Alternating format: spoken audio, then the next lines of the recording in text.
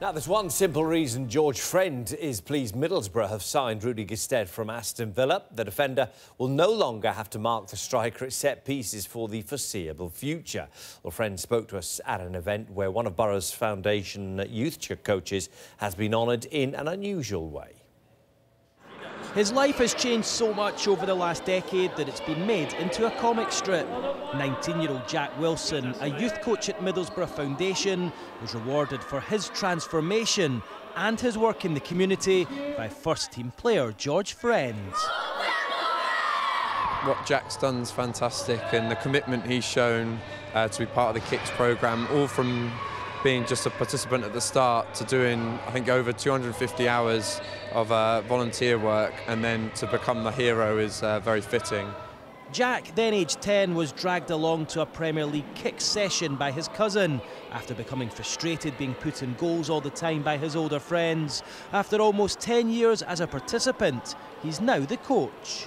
Seeing the difference you make, really. Yeah, like, if a kid comes to me and he comes to me with shooting, and his shooting's not as good as it could be, and then he leaves knowing more about shooting, then that's just good for me, because it shows that I've made a difference. One man who wants to prove his shooting ability at Middlesbrough is new signing Rudy Gestede. Defender Friend is glad the striker is no longer his enemy.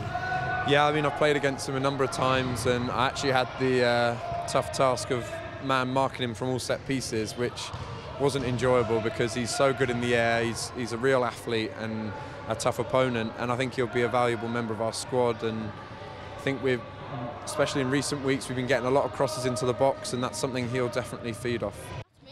That's not you. For now, though, young Jack is dining out on his reward for all his work as a volunteer and hoping some of the kids he now coaches follow in his footsteps. Keith Downey, Sky Sports. So what else do we know about George Friend? Well, he grew up on a farm in Devon, and manager Ita Karanka could be pleased about that, because when Friend's father travels up to watch him, he brings organic eggs from his farm for the Borough manager. Be difficult to drop him then, wouldn't it, I'd imagine? Well, football wasn't Friend's first ambition. He originally wanted to be a professional rugby union player.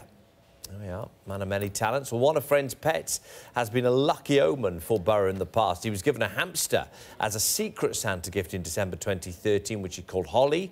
From Boxing Day of that year, they did not lose a league game at the Riverside until March. Good old Holly. And we could be seeing Friend on Sky Sports News HQ as a presenter or a reporter when he finishes his career, perhaps because he's got a degree in sports journalism. Ooh.